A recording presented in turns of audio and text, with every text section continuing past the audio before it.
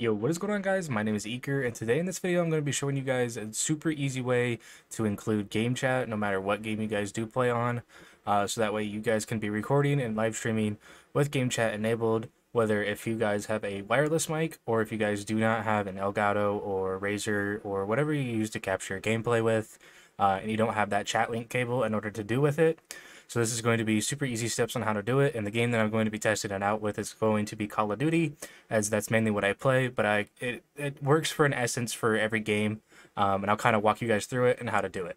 So first things first, if you guys are playing on Xbox, you're going to want to make your way over to your account, head to settings, and guys, once you do get to settings, go to volume and audio output. It's going to be located in your general settings. Go ahead and click on that. Make sure you have your headset format obviously on, and then head over to additional options. And when you guys do get to additional options, make sure you have headset and speakers set, so that way you can still hear. You're going to hear a little bit of an echo. Kind of just play with it. You know, if you guys do have the chat link for the original mic, like if you're using a mic, you can turn it up and down to where you don't have to worry about it echo.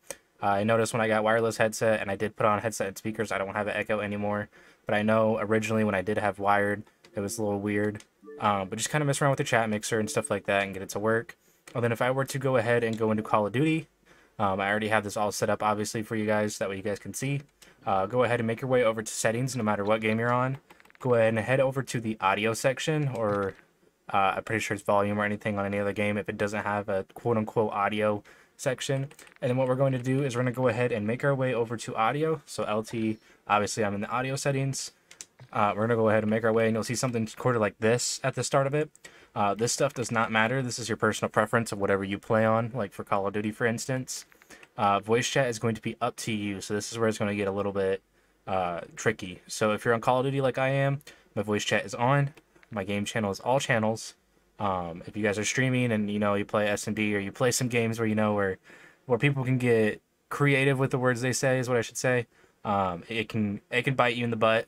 But if you guys don't really care too much about it, you can leave all this on and just set to all lobby and stuff like that. I just like to mute everybody right away and then just unmute them as the stream goes on, or as the video goes on, or if we win, or if I hit a 6 snipe or something like that. But the main thing you guys are going to do is change your voice chat output device from headset to speakers. So if you're on any game and you have it set to headset automatically, go ahead and change it to headset and speakers, or if you have an option for just speakers, like mine is just headset or speakers, I had to change mine to speakers. And then you're going to want to make your open mic sensitivity to 70, just that way your microphone picks it up, or you can turn it up. This is all personal preference to you guys. And then mute yourself. You can do that obviously for playing the game. But the best way to test it is, obviously I'm going to sit here, and Call of Duty has a test microphone option. So what I'm going to do is go ahead and turn it on, and you guys will hear, not only you're going to hear me talk through my streaming mic, but you're also going to hear me talk in the back of the recording that I'm making of me testing my mic through game chat. So if we go ahead and turn it on like this, you can see that I can speak into my microphone now. So if I turn my mic down from my Xbox like this, we go ahead and see that I am recording, and I have this going on in the background. So I am talking kind of slow, but if I talked fast, you'd hear it double. But that's how you know that you can hear your own game chat. You won't hear yourself obviously in the recordings or in the streams that you're doing, but you'll hear other people just fine. You'll hear yourself. The stream can kind of vibe with you with listening to what's going on in game chat as well, so you're not quote unquote talking to yourself. But if you want to do something just for basic streaming to where people can hear you on Xbox, you guys don't have to change any of those settings.